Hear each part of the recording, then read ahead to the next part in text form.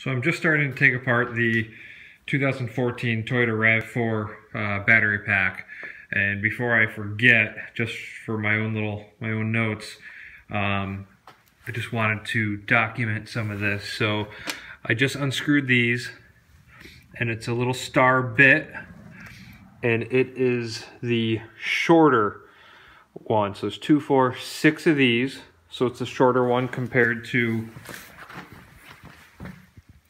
this one, which is longer. So there's 4 that I took out of here, and this little aluminum plate comes off. And I'll put that over here for now. And then I took off 4 more from the inside here. So far there's going to be 8 long ones and 6 short ones. And I'm going to put all of these. Oh, and also these are slightly different too. It'll focus on there, yeah.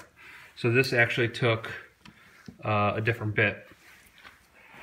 And then while I'm doing this, I figure I might as well document this is some kind of carbon air. I already unplugged it, but it was plugged in right there. It is not sealed. It looks like there is a slight rubber gasket going around there that I guess maybe that's good enough because this part is underneath the vehicle.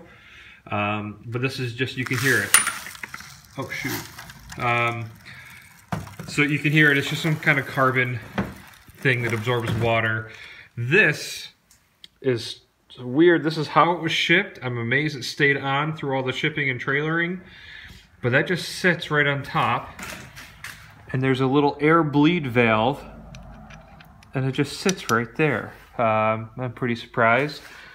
This, it does vibrate, move a little bit. I don't know exactly what it does. Maybe some kind of pressure regulator. I don't know. But I will take this, get this out of the way. They're pretty dusty and dirty, the cover is, because I trailered it back home and there's still a lot of salt and grime. It's like April, I think 7th, 8th, and it's like 30 degrees out. It sucks. But yeah, so just starting with this, I already documented this a little bit. I took these screws out. These were 5.5 millimeter screws, and I already have them in here. But this has some black gunk on it that's really super sticky, and every time I put the lid down, it sticks back down there again.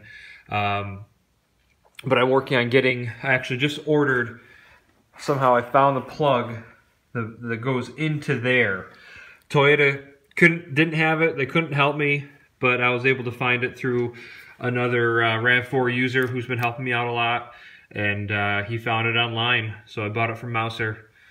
And here's the BMS. So I'm going to be taking this lid off, and I'm going to be taking the whole cover, the whole top off. Looks like there's a couple screws down there I'm probably going to have to hit. It looks like they probably hold it on. Yeah, so that's where I'm at.